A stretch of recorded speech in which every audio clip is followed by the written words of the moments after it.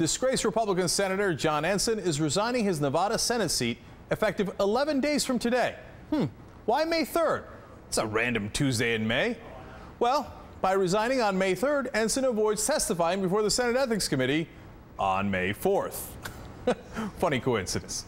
But why is Ensign's fall from grace so interesting? Well, one of the reasons is connection to C Street, a townhouse on Capitol Hill owned by a secretive Christian group known as The Family. Already sounds nefarious. Conservative lawmakers have gone to C Street for cheap rent and spirituality lessons. But it is also known for something else. Its Republican members have churned out their fair share of sex scandals while professing to be good Christians, of course. Family values congressmen like John Ensign, who in 1998 demanded that President Clinton resign because of the Monica Lewinsky affair, calling it, quote, an embarrassing moment for the country. Clinton has no credibility left. This was also the same man who in 2004 said that the U.S. should amend the Constitution to keep same-sex couples from being allowed to get married, because he knows so much about marriage and he's so good at it, right? Well, yes, that same man was then caught cheating on his wife with a staffer who was married to another one of his top staffers and also one of Ensign's best friends.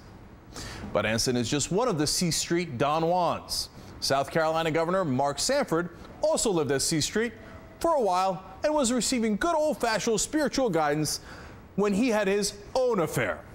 He talked about the group by name in his public statement about his Argentine lover. As part of a group called C Street, when I was in Washington, it was believe it or not, a Christian Bible study. Some folks asked if members of Congress hard questions that I think were very, very important, and I've been working with them. I loved how he said, believe it or not. Like, I mean, come on, we're all having affairs, but it's supposed to be a Christian group, believe it or not. And yes, he worked through his problems at C Street, all the way through the Appalachian Trail, all the way to Argentina, where he ran into the arms of his lover, who he called his soulmate, by the way, while still married to his wife. All very classy guys. By the way, these C Street guys, I mean, they're all players. I don't know if it's all of them, but it's a lot of them. They're having so much forbidden sex, Hugh Hefner's getting jealous of their mansion. Look, it doesn't even end there. In 2009, Mississippi Congressman Chip Pickering was also involved in an affair while living at C Street. Maybe C stands for, come on in, ladies.